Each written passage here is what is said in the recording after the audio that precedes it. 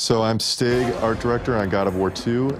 We had developed, only 3 bosses in the last game, so we came out with this one with a goal of, trying to multiply that by 5. It seemed like at first.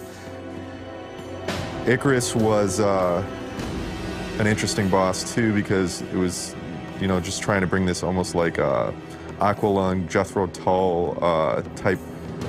Old, disgusting man and making him just look as crazy and evil as possible, but at the same time, there's a little bit of comedy to his character, as well as the Fat Medusa.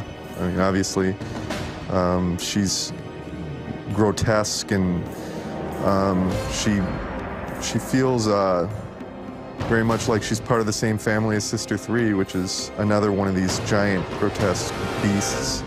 Sister 3 had to, very challenging character, we had to make sure that all of the stuff that was coming through in the concept, all the threads, the fat, the grotesque pus and pimples, and we could pull that off in 3D. And there was a lot of back and forth going between concept and the final product. And we ended up pretty much all of the boss characters that we originally we ended up creating for the game, which is pretty impressive.